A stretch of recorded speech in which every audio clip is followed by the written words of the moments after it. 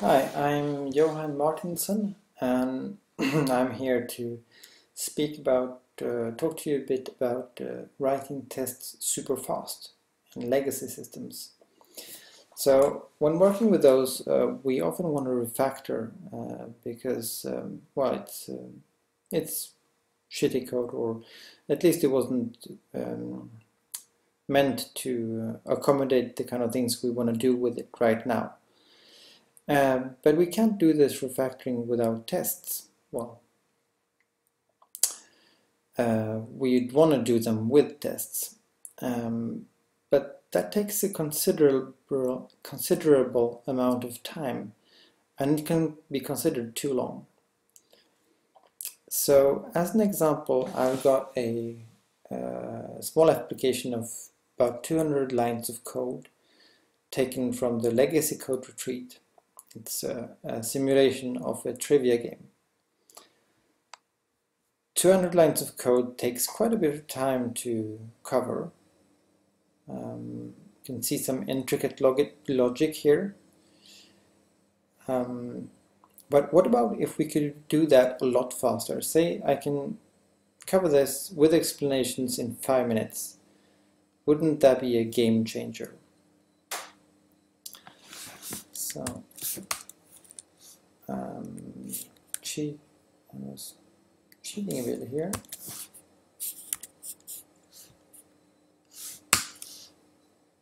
So this is the original state. So I'm going to dive into this and write that test. And I'm going to call that lockdown because I'm basically going to freeze all the outputs of this algorithm. So what am I going to call here? I can't call main because it instantiates a randomizer, which I can't control, and I cannot have repeatable tests.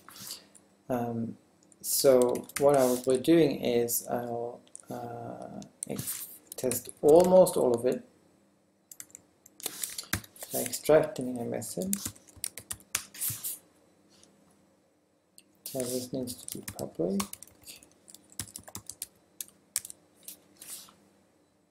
Now I'm going to call that game runner play game with a randomizer, and I'm going to use a fixed seed so that I get repeatable results. Right, now I want to assert something. For that I need to have some kind of result. An easy way of doing that is just to return the game.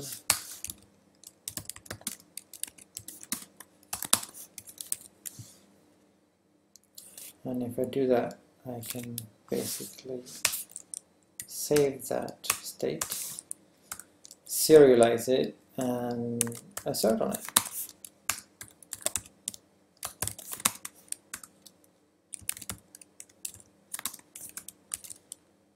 Right? So I've run my test.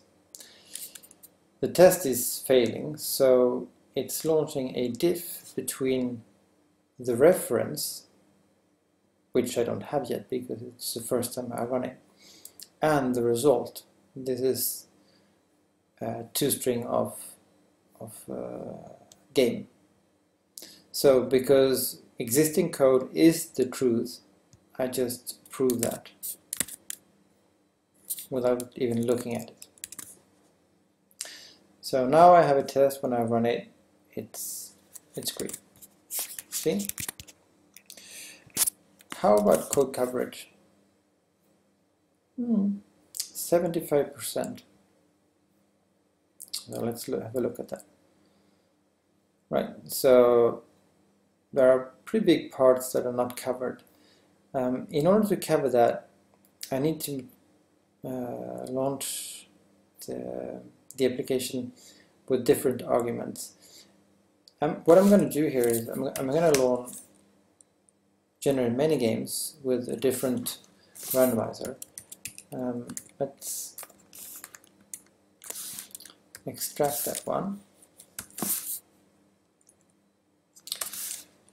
Let's collect the results in the list.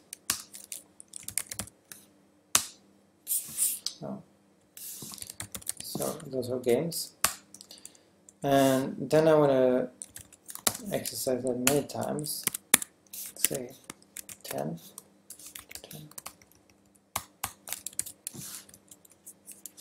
So I need to import list.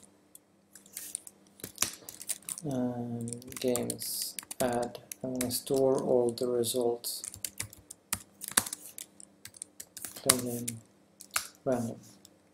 Great. And now I can do this kind of assertion. I need to do another one. So this is approvals. Verify all because it's a collection. I need a label and games. Oh, sorry, remove the main part. Fine. So now I still have that first game, which is still the same. And I've got another 9 here. It's the truth, so I just approve that.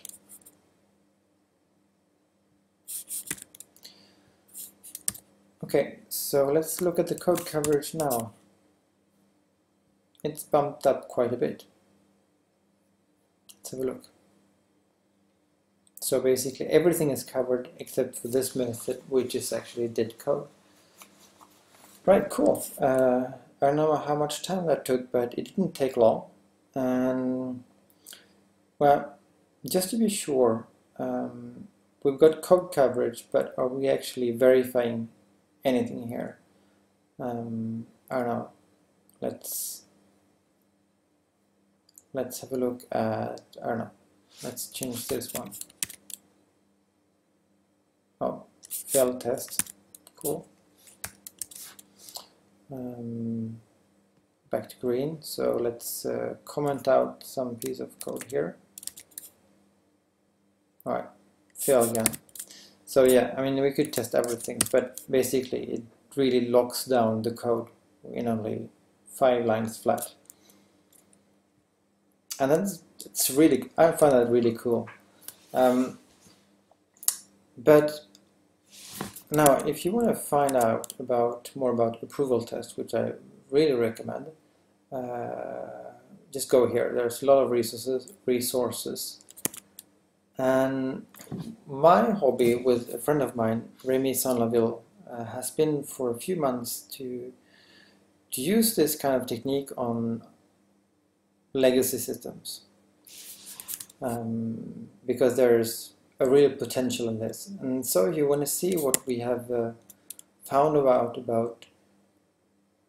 how to adapt and how to use this with many untestable dependencies, side effects, etc., please come to this great conference where we will be giving a talk, or to this awesome conference for developers in Romania, where we will be running a 2-hour workshop.